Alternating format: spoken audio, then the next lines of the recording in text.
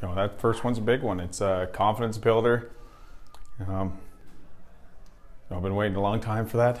I told all the guys that you want to get comfortable early, and so I knew what I was going to do that whole time. If when I come on the floor, if the lane was there, I was going to take it, and I've been picturing that in my mind for a long time. So I was glad it went in, but we couldn't keep it rolling. Yeah, first shift goal, right? Like I say, he's battled very hard to put himself in this position, and he's been chomping at the bit to make sure that everybody knows he's back. And I don't think there's a better statement than getting the ball in your first shift and getting your first goal again. So yeah, it's good for us. It's good for him. And like I say, we still got a long way to go here, though.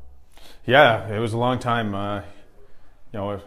Realistically, it wasn't. It was only 7 months, but when you're used to something like that, watching all my buddies play all summer and watching a lot of lacrosse, it was painful. I wanted to be out there, and I couldn't wait to be back.